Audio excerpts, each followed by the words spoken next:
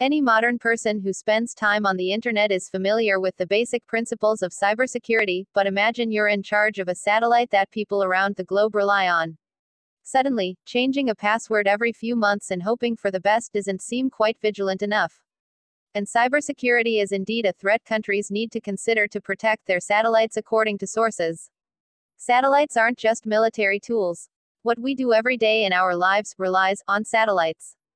GPS, phone, and power networks all rely on satellite infrastructure.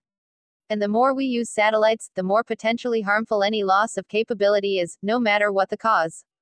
But unlike, for example, physically ramming into a satellite, cyberattacks are often difficult to trace, he said. The attacks can also be more subtle than outright destruction. That makes these sorts of attacks particularly appealing for would-be mischief makers. Generally, if you want to mess with someone's space capabilities, you want to do it anonymously if you can, Fanning said. The ability to attribute an attack really lowers the inclination of someone to use something, because they know you'll come back at them.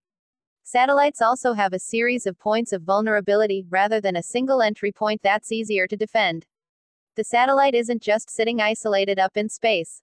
It's having to communicate to be effective. The satellites are controlled from the ground, and the information from satellites is relayed through the ground, so if you can get into those networks, then you've got your foot in the door to be able to do something with cyber attacks. Similarly, satellites can be vulnerable to a number of different types of attacks that can be more difficult to interpret than physical damage. You can mess with the signals that are going from the ground to the satellite or back, Fanning said. Or, potentially more harmful, corrupt them, which causes you to question the value of the satellite in its entirety. Compared to other space threats, like collisions, accidental and purposeful alike, cybersecurity is also more complicated because there are more potential players. Cyberattacks can be executed from the ground, and the attacker doesn't need to be a spacefaring nation. In fact, an attacker doesn't need to be a country at all. Non-state actors don't have nuclear weapons that we know of, Fanning said. But it's a lower barrier of entry to try to get in the cyberworld. However, there are a few potential approaches to addressing the threat of cyberattacks on satellites. First, there is an opportunity to better address cyberspace within international agreements. And then, there's the proliferation of satellites as they become smaller and cheaper to build.